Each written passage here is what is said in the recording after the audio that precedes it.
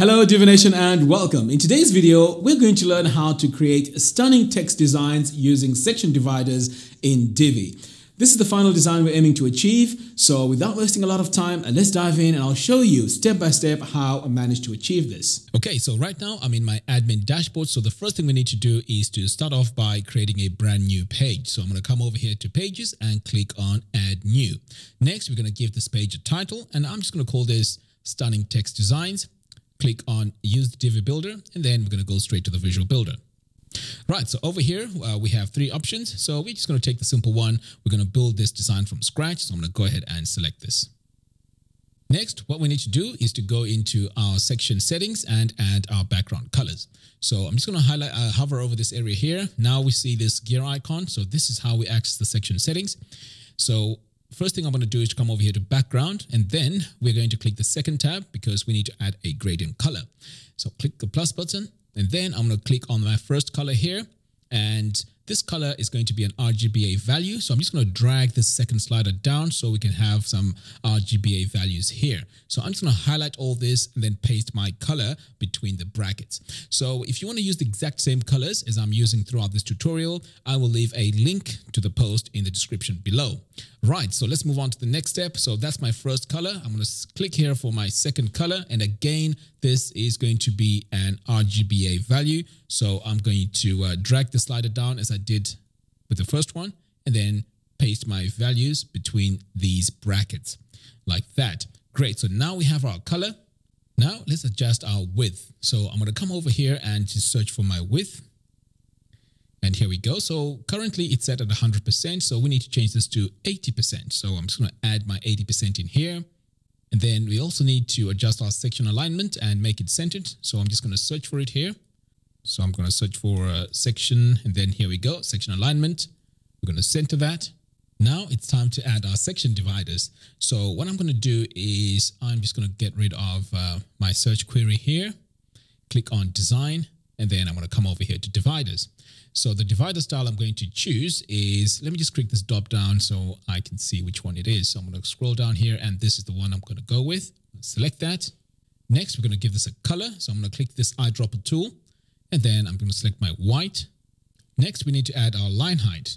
So we're going to come over here to divider height and this is going to be 1.8 VW.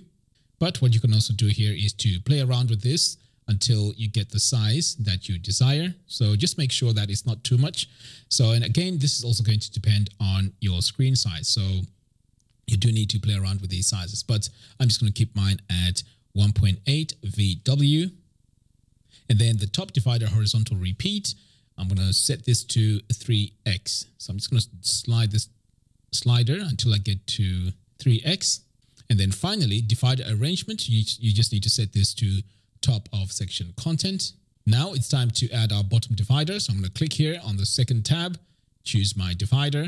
As before, we're going to add our color. So this is going to be white. Our height is going to be 1.8 VW.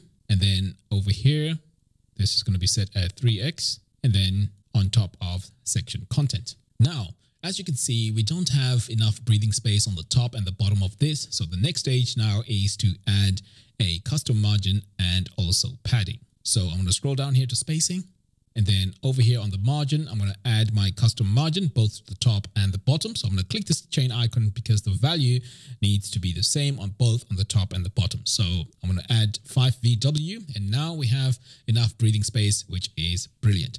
Okay, so for now, I'm going to go ahead and save. Now it's time to go into the row settings. So again, I'm going to come over here and click this plus button to add my column structure. So I'm going to add a single column and we're going to add a text module in that. Select it.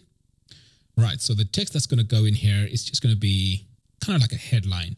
So we're just going to call this our work and then we're going to go back and style this. So for now, I'm just going to go ahead and save.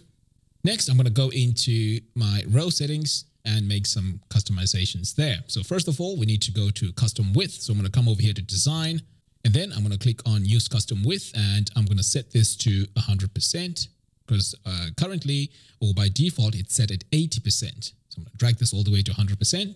Next, we're going to come over here to spacing because we need to add some custom padding here. So I'm going to click this chain icon because we're going to add a padding of 0 to the top and the bottom. Now we can save, and then we need to go back into our text module. So I'm going to click this gear icon. And now I'm in my text module. Right, so the next thing we need to do now is to set our font types, our sizes and colors, and so on. Right, so I'm going to come over here to the design tab, click here on text, and we are going to set our font, and our font type is going to be Oswald. I'm going to select that. Our font style is going to be all caps. And next, let's add our color. So I'm going to come over here to this eyedropper tool, paste my hexadecimal value. And so if you want to use the same colors or the same settings as I'm using throughout this tutorial, I will leave a link to the post in the description below. Right, now it's time to add our text size. So here I'm going to add my size, and this is going to be 10 VW. So as you can see, it's nice and big. Our line height is going to be set at 1 EM, and the text orientation needs to be set to centered. Now we're going to add some custom margins and some custom paddings. So I'm going to scroll down here until I get spacing.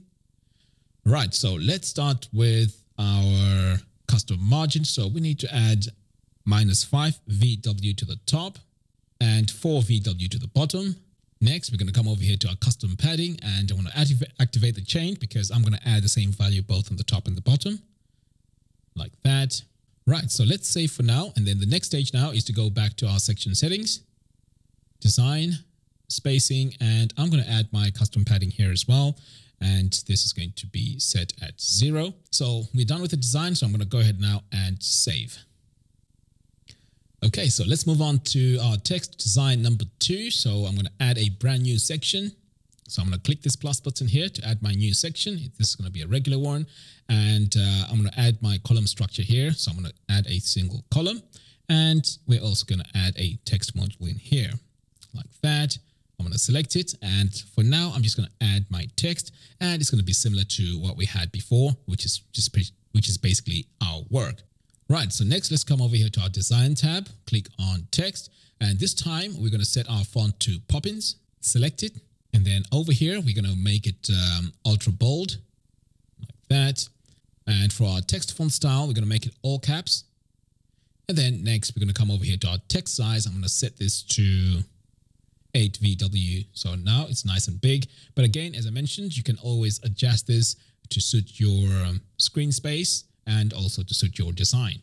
Okay, so now that I've got this in place, the next stage now is to adjust my line height and my text orientation.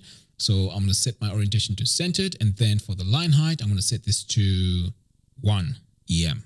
Great. Next, we're going to come over here to spacing, and then we're just going to adjust our custom margin to 0.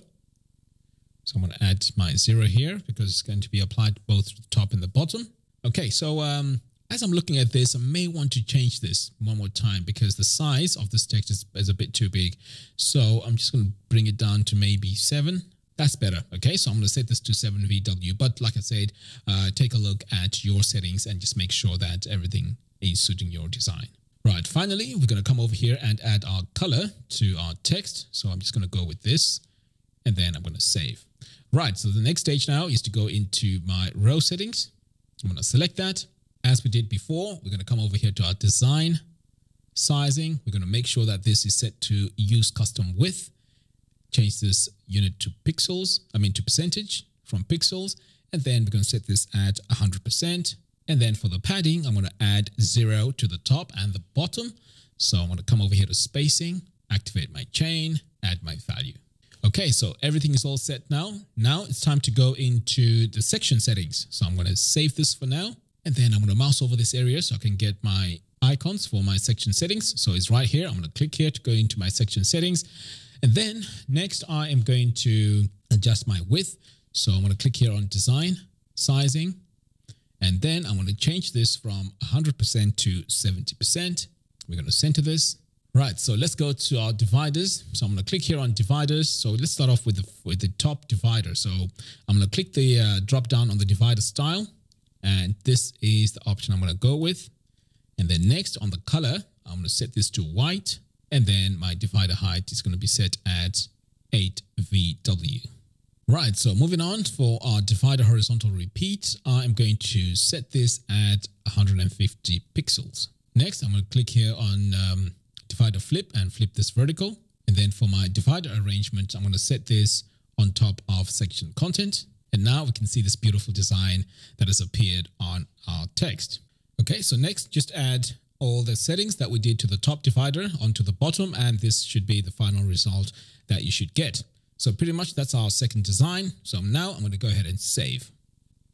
Right, so now it's time to design number 3. So let's just speed up our time here by duplicating this whole section. So I'm going to click here on the duplicate section, and then I'm going to update the section settings. So over here, I'm going to add a background color. So I'm going to click here on section settings, background, and add my solid color. I'm going to paste my value in here. Next, I'm going to go on my section dividers, click on design, dividers. And then this time I'm going to choose something different. So I'm going to click this drop down and I'm going to go with this one right here. For divider height, I'm going to set this at 3 VW, and the horizontal repeat, I'm going to set this at 30. And then over here for our divider color, we're going to make sure that it matches the color for our background. So I'm going to click here on this eyedropper tool and paste my color. We're going to come over here to the bottom design, make our adjustments to our settings. Next, I'm going to add my color. I'm going to paste it in here. And then we're going to change our font color here to white. So I'm just going to save this for now. Click here on my module settings, design, text, and then we're going to change this color to white. So for now, I'm going to save, and then I'm going to go back here into my section settings and make some adjustments to my dividers. So right now I don't see them, so I'm just going to drag my slider here so that I can start seeing that design. Okay, I'm going to come over here to my bottom one, do the same. And you have to be careful here that you don't add a bit too much. So there you go. And like I said, you can always come in here and play around with these settings here until you're happy with what it looks like. So this is the final design. You can always go in and make further custom adjustments and play around with different colors, shapes, and so on. So for now, I'm just going to go ahead and save. So there you have it. Thank you all for watching. If you like this video, please give me a thumbs up and do follow us on our social media platforms. By doing so, you'll be notified every time we release new tutorials. And if you have any questions regarding this tutorial, please do leave your questions in the comments box below, and I'll do my best to respond as soon as possible. Until next time, thanks for watching, and I'll see you in the next video.